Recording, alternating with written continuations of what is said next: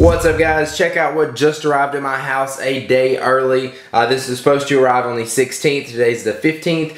It is the new Apple TV. This is the 3rd generation model. I'm going to be doing an unboxing for you. I also have the 2nd generation as well as the very 1st generation Apple TV, which is way bigger. Anyways, let's get into this. If you enjoy this, make sure you click the like button down there below the video. And if you haven't already and you want to see more videos on the new Apple TV as well as the new iPad that'll be arriving tomorrow, make sure you subscribe to my channel. There's a little button up there above.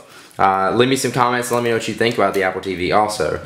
Alright, so this is the 1080p model. Basically, the previous model only did 720p. This does have a better processor in it, and it does 1080p. That's pretty much the only differences. If you've seen the Apple keynote, they did talk about the new UI, but it's actually available on the previous Apple TV. By the way, that's what this is going to look like once I take it out. So yeah, let me show you around the box a little bit because I didn't do that.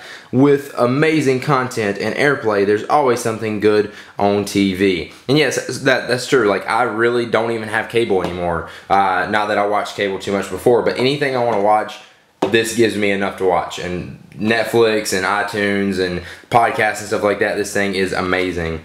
So yeah, I love the Apple TV. By far one of my most used devices. So there you go. There is the new Apple TV. Check it out. Of course, it's going to be packaged to perfection like Apple loves to do it. So we can go ahead and peel this off. There's not much in this unboxing. Oh, that is actually good that I have a new Apple remote. Now, like I said before, there's not much different from this version to the previous version, so there's not really a reason for me to buy this, or if you had the previous one, to upgrade, unless you just really have a lot of 1080p content on your computer that you want to stream, or you have a really nice looking TV that you want to stream content from Netflix that is 1080p or iTunes.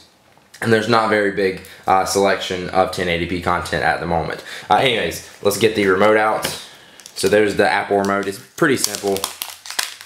You got the directional buttons right there in the middle, as well as the middle button right there in the center. Menu, and then play, pause, and then that's the remote. That's where your battery goes.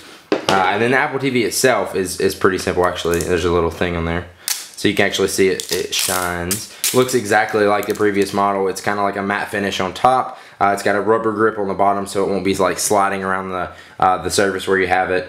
And yes, and then it's like shiny over here. So you got the power cable, mini USB, HDMI, optical audio, as well as Ethernet. So you can actually plug this right into an Ethernet cable, or plug an Ethernet cable right into it, so it'll actually go faster, so you don't have any lag if your internet isn't the best over Wi-Fi. Let's see if there's anything else here in the box. Looks like we got a little bit more. Yeah, obviously we gotta have the cables. So there's the cables, or the cable for the Apple TV, which basically just plugs into the back there like I showed you, and then that plugs into the wall. This is really easy like to store somewhere and get out of the way so you don't see it. So it's not bothering you. It doesn't take up much space. So let's look at the little setup guide, not sample guide. Oh, I got me some new Apple stickers. Yay, of course, with every Apple product. Completely forgot about that. So there we go, Apple TV setup guide. It's pretty easy to set it up. You pretty much just plug it in and you give them your Apple ID, you log in, and then you're pretty much set up and ready to go. So that's pretty much the unboxing. Hopefully you guys enjoyed this. If you did, again, make sure you click the like button down below. Let me know some videos that you'd like to see me do on the new Apple TV. I'll probably do a comparison from this one to the old one, as well as a review on it, so stay tuned for that.